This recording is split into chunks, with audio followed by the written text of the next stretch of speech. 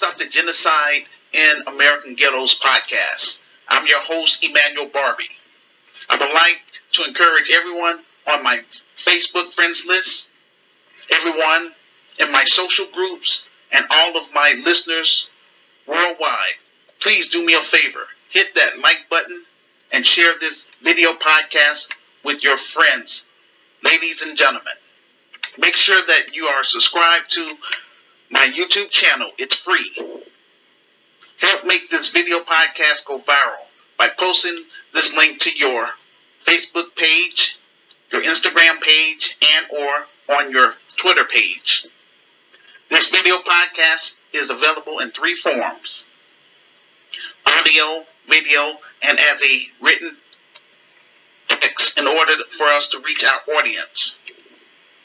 On my YouTube channel, you can watch my latest video podcasts. I provide direct links to our virtual store, my Amazon author page, our PayPal page, my Medium page, and our GoFundMe page under the About section. We look forward to having you on board with us as we embrace upon this exciting project. If you are listening to this audio podcast on Anchor, just click on the YouTube icon to connect with my YouTube channel. In order to follow along with my presentation, I strongly recommend everyone on my Facebook friends list exchange emails with me so that I can email you everything I do online. I encourage all of my listeners to follow me on my Medium page. This is where I post my transcript so that you can read my full speech word for word or click on the audio version to hear my speech. I use this platform to interact with everyone on my friends list and everyone in my social groups by giving Black business owners free airtime to promote their products and services. I give people in the faith community an opportunity to share the gospel of Jesus Christ. I give Black authors and ordinary law-abiding citizens an opportunity to share their special talents and skills to my listeners from around the globe. After the show, I offer my guest speakers an incentive by teaching them how to create their own podcast and YouTube channel to help them earn extra revenue. I also assist people on my friends list with creating basic websites, finding college scholarships and grants, housing, and legal services, all for free. I am not interested in writing and publishing more books, but rather producing quality Black empowerment films and creating successful Black businesses. I am not online to beg for donations. I want to exchange something of value. My thing is, if I am going to ask for something, then I'm going to have a product or service behind it, like my revised book or my virtual store. This video podcast is an extension of the grassroots community activist movement. Over here, we promote critical thinking while discussing social issues throughout the diaspora and on the African continent until the Grassroots Community Activist Institute of Chicago materialize. It's my hope through this podcast and through my social groups I can connect with other like-minded Black people, African people, Afro-Caribbean people, Afro-Brazilian people, and others who will work with me directly in turning my vision and plan for Black America and Africa into a reality. Once we get this film project fully funded and made and get our Christian business up and running, then I would love to invite many of you to Chicago, Illinois to speak or preach during our live events. Through the Grassroots Community Activist Institute of Chicago, we will help pay for your travel and hotel expenses pending on our budget and sponsorship. We will also compensate you for your time and talent. Please mark your calendar for Saturday, February 25th, 2023.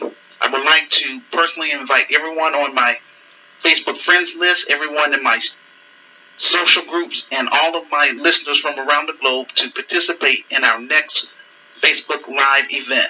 Theme, Battle for Africa. Time, 2 p.m. through 4 p.m. American Central Time. 3 p.m. Canadian Time. 8 p.m. West African time, 9 p.m. South African time, 10 p.m. East African time, and 8 p.m. UK time. Purpose: to educate black people, African immigrants, Afro-Caribbeans, Afro-Brazilians, and others who are serious about solving black issues in America, solving African issues on the continent and throughout the diaspora, as well as to raise funds for our film project, quote, Hood Liberator, made in Chicago, the war against Willie Lynch begins. We're using a spiritual perspective about solving these social issues in this day and age. If you would like to be on the panel, just send me a message to my Facebook inbox for additional information. This time I would use my smartphone and my laptop to host my virtual conference through Facebook Live. If you believe you won't be able to participate, no worries. Then please share my Facebook Live event page with all of your friends on all of the social media you are on, and leave a public comment about the topic on my YouTube page and on my Facebook page. This will help get the ball rolling. GRCAM is much more than me trying to just sell a book. GRCAM is the new Civil Rights Movement 2.0. Over here, our goal is to promote black economic empowerment and to solve social issues through technology in the 21st century. We're offering an experience.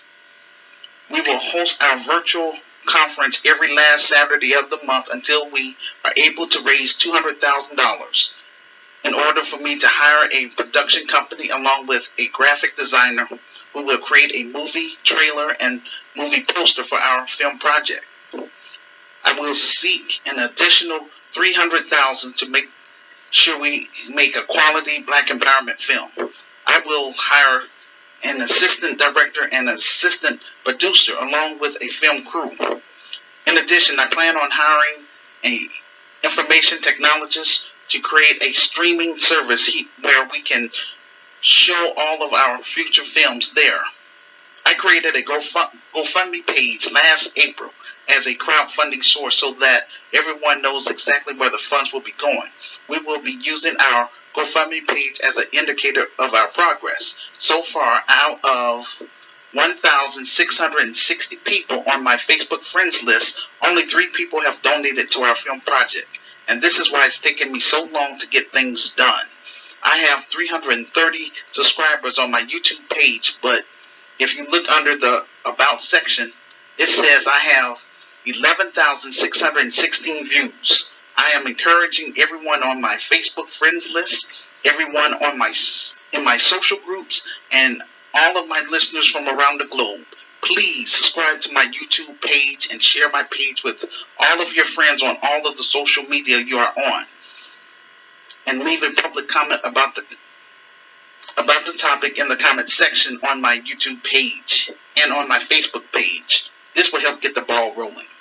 Those of you who will donate to our film project through our GoFundMe page and display your name and the amount you are contributing, we will mention you in our film credits. In addition, everyone who contributes to our film project will earn cool points to our future live events at GRCAM Chicago to show our appreciation.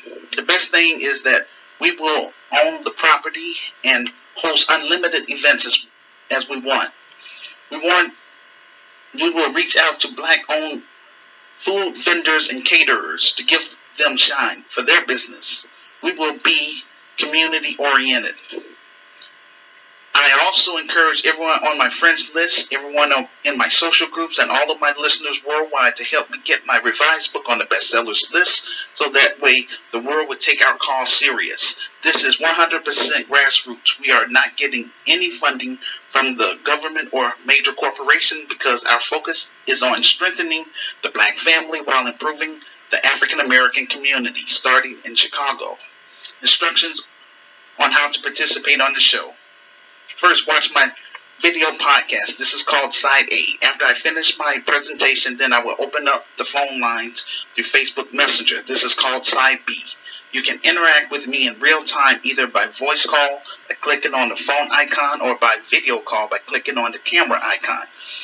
Today's topic of discussion Black America Wake Up Call. The need to separate from the enemy within. Today we're going to discuss the murder of Tyre Nichols. I'm going to try my best to explain why some black people choose to harm other black people and how this links to racism in America. How many of you have been following this case? I watched the video. It was sickening. To every good officer who may be listening, I salute you. Based on what I've seen in the video, it appears that those road cops violated the law. On this video podcast, we're trying to build an independent black media, create a black empowerment film, and the proceeds from the film create a black multi-purpose facility, which will become the heart of the black community, starting in Chicago, if given a chance. Because it's been 31 years, y'all. All of these police training techniques done in America was created by the white supremacist financial elites. These so-called black men were serving a system that was built on white supremacy before the American Constitution was created.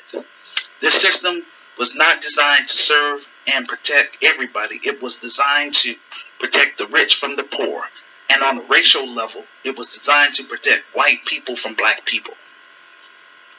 Have anybody heard of the term overseer? An overseer is a person who supervises or manages others. For example, during American slavery, if a slave got out of hand on those plantations, massa would call the overseer to beat the slave in front of other slaves, to use the person being punished as an example of what will happen to them if they got out of line, like not picking enough cotton. Over here, I'd rather focus on the real enemy to black people, that is, sellouts, degenerates, hardened criminals, urban terrorists, pedophiles, and off-code Negroes. I refuse to unite with anyone who behaved like those so-called brothers in the video. Getting back to the case, I did not see any evidence that Tyre Nichols was not complying. I felt that this situation went beyond policy. Part of the video where the white officer said, quote, "I hope they stop his," quote. As police officers, they are supposed to intervene in a commission of a crime. That officer should also be charged. Those cops are in a powerful position to uphold the law, but they decided to degrade him by beating him to death. Notice the people who are getting punished, they are the ones who are reckless. When they are caught red-handed, they are no longer useful to the system. From the criminal justice system, the educational system, and the healthcare system are all designed to destroy melanated people in America. We're not equally outraged when urban terrorists kill our inner city children. We're not outraged over record labels who are making millions of dollars from drill music which glorify the killing of other black youth. I'm always outraged when an innocent black person is killed over senseless violence. What is the difference about Tyre Nichols murder? That's then all of the other murders that's happening in our neighborhoods every week. How come black America can get upset about Tyre Nichols' murder but show no interest about all of our inner city youth that was killed the past week? We as black people must lead the conversation that matters to black people instead of taking our cues from mainstream media like CNN, MSNBC, ABC, CBS, and Fox News. I've been telling black America for years that we are being targeted, from Trayvon Martin, Michael Brown, Eric Gardner, Walter Scott, Oscar Grant, Philando Castile, Arlington Sterling, Jalen Walker, Laquan McDonald, Freddie Gray, Patrick Loyola, Kenning Anderson, Sandra Bland, Rakia Boyd, George Floyd, and many, many more, just to name a few. Those same road cops are no different than the sellouts who were on those plantations during American slavery. We have black people in our neighborhoods who assist the white supremacist financial elites. What I have been sharing with Black America for the past 31 years is that we need to get back to basic family structure and building up our community again. So many of our people have become Americanized, meaning they care less about the community or helping our black youth. They have embraced cultural assimilation and social integration. The mainstream media only focus on Martin Luther King Jr. I Have a Dream speech, but does not promote the last 2 years of his life pushing for reparation, specifically for descendants of American slaves / foundational black Americans. This is why I am online, to do my part as much as I can to reach our youth in America, Africa, the Caribbean, and Brazil. My question is, where is the white equivalent of Tyree Nichols? My question is, where is the Asian equivalent of Rodney King? My question is, where is the Latino equivalent of George Floyd? If this was just American policing, then everybody would receive the same treatment. Everyone talks about the white flight during the 70s, but they don't talk about the white flight back to the cities in the 21st century. It's obvious what the white supremacist financial elites is doing in Chicago. They are rebuilding the city while increasing the rent and property tax. This means poor blacks will be priced out. This is also happening in New York City and other major cities across America. The mainstream media talks about urban violence in Chicago, but nothing about urban gentrification of black neighborhoods. The white supremacist financial elites are giving illegal Latino immigrants free health care, free education, and job opportunities that they are not supposed to have. It's against the law for them to be working in America without having a work visa. The mayor and the Biden administration is turning a blind eye to these issues while police officers are beating down black drivers for speeding. See the double standard? These people are breaking the law. Why law enforcement is not arresting them? What happened to asset forfeiture laws? For example, I found a new article entitled, quote, 2 South suburban police officers indicted for extortion, theft during traffic stops, unquote. In Phoenix, Illinois, 2 crooked cops got prosecuted for shaking down local drug dealers. I provided the video clip on my Medium transcript under show and prove. Malcolm X's prophecy is now coming to pass. He said they can abandon their schools and their houses, but they cannot abandon their jobs, which is their economy. The strategy that the white supremacist financial elites are using is to withhold resources from the black community. Now the Biden administration is allowing illegal Latino immigrants to flood the border. They are also bringing over Afghan refugees and Ukrainian refugees to prevent black people from inheriting the land. I keep telling black America, you have 2 choices. Either embrace annihilation or embrace survival. I will only work with those who want to survive and those who will heed my advice. If black America continue to ignore my plan and vision, then we will fail our children and they will be worse off. Mark my words. As I have said in my revised book, we are under a system in America that deprives black people. On this video podcast, we are trying to build some things for the low-income African-American community, but it takes capital to start a business, ladies and gentlemen. All I have is my revised book and my virtual store, yet I have little to no support. This is why I'm online. This is why my film project is my last attempt to try to do something positive for my racial group here in America.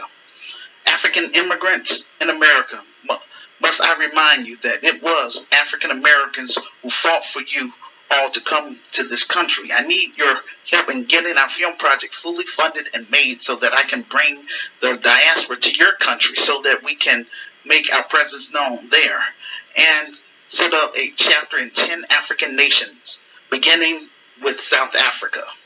On this podcast, we go deeper into the issues so that everyone can be on the same page. The murder of Tyree Nichols was 100% white supremacy because it was created by the white supremacist financial elites. They created that police unit called Scorpion. These subunits within the police departments are always used to subjugate and suppress the low-income African-American community. Because they're not targeting the, I would say, the middle-class African-American community or the upper-class African-American community. When you watch the video of those dudes beating Tyree, they seemed comfortable doing it on camera. They were high-fiving each other. Here are some historical facts I would like to share with you. After the assassination of Reverend Dr. Martin Luther King Jr., for 1 week, cities across the United States of America was on fire because our grandparents had enough of being abused and mistreated in this country. President Lyndon B. Johnson passed the Civil Rights Bill in 1968. Then the white supremacist financial elites decided to push back by creating a document called, quote, the Crime Control and Safe Streets Act, unquote. I provide the PDF link on my Medium transcript under Show and Prove. They also started talking about the war on crime, which was code word for war on blacks. They created that bill in order to incentivize different states to create crime units. These crime units were designed to oppress black society. As I mentioned in my revised book, the white supremacist financial elites decided to allow the black middle class to live in the suburbs because of, I would say, integration. Then they decided to flood the black ghettos with drugs, guns, and liquor stores, which I call perfect genocide. Two things changed policing in the United States of America. The first thing was the New Hall Massacre in 1970, which created the fear for my life doctrine. And the second thing was the murder of an officer in Queens, New York. Local government started militarizing the police from being community-based to state weapon-based. When you are dealing with the police, you're no longer dealing with a beat cop. What we have today is RoboCop. I found a document which discussed a crime unit in Detroit called STRESS, which stood for Stop the Robberies, Enjoy Safe Streets. This was a specialized tactical unit. In LA, they had the Crash unit. In Atlanta, they had the Red Dog unit. Notice, the mainstream media is not talking about all of this money being allocated to fund these anti-black organizations. We have to get into a better position so that we can control our economic base, and that's what I've been trying to do for the past 31 years. We need to expose who is preventing the resources from flowing into our communities, ladies and gentlemen. We have too many off-code Negroes running interference for the white supremacist financial elites and will harm or kill us in a heartbeat for massa. If we are going to remain in America, then we must pull our resources together just like they did during Black Wall Street, and we must gatekeep our culture. The mainstream media was trying to influence black people to riot. I am glad they did not take the bait. We are going to have to build Genocide of Chicago. It's either now or never. This organization is for black people, African immigrants, Afro-Caribbeans, Afro-Brazilians, and others. We are independent, we're nonpartisan, and we're not affiliated with anyone. Our first line of business is to get our film project fully funded and made. Also help get my revised book on the bestsellers list so that the world would take our cause serious. If I am unable to get this Christian business up and running in America, then I am unable to come to Africa because I'm on a shoestring budget. I mean, it is what it is. We will take the lead in teaching our black youth how to handle a police encounter in the correct way. We have to understand when we get pulled over by law enforcement, follow the commands given to you. That's the first step for survival. The police have the authority. They have weapons given to them by the state to enforce the laws how they see fit. I don't want to keep seeing our young people harmed or killed in these police encounters. Not all police officers are road cops. It's a different scenario for black people than for white people. In America, black people as a collective are treated as fourth and fifth class citizens because not enough like-minded black people want to obtain power and build black institutions like me. If Black America would study the Dred Scott case, it clearly tells you how black people should be treated in America. Also states in their Constitution that black people are considered three-fifths human. When we see white officers facing the same situation, the white community creates a GoFundMe page to support Blue Lives Matter. But when black officers are in trouble with the public, there is no GoFundMe page from the white community. In America, racism is real. Many black people are in denial. Every 25 years, the right to vote only applies to black people, no one else. We can't get away with what white people can't get away with. In any encounter with the police, you need to know how to respond to those who are threatening your life so that you can defuse the situation in order to survive that encounter. This is what we will teach our young black men and young black women in Genocide of Chicago. In addition, we will teach our members and students emotional intelligence, create a standard rite of passage, offer political education, moral ethnic code of conduct. Truth be told, our youth are not being trained on how to deal with road cops, and it's costing them their life. If you listen to the police and comply, then you won't go to jail and you won't get abused. I've been trying to get Black America to support my Christian business based on my Amazon sales. My book is barely selling. I don't want to get bogged down with American issues. I want to bring my vision and plan to Africa, on the African continent, and work with Africans that want more out of life. But I need to get it started in America first for credibility. If Black America was serious about solving our social issues in America, then they would have embraced my vision and plan 11 years ago. People on my friends list, people in my social groups, and all of my listeners across the United States of America would have spread my message of no anti-black hate crime bill and reparations, then no vote for both political parties. It does not matter how bad I want to get this business up and running. Without support from the Black grassroots and the global African family, all I can do is pray and continue to make video podcasts. The moral of this story is comply and listen to the police when you have interactions with them.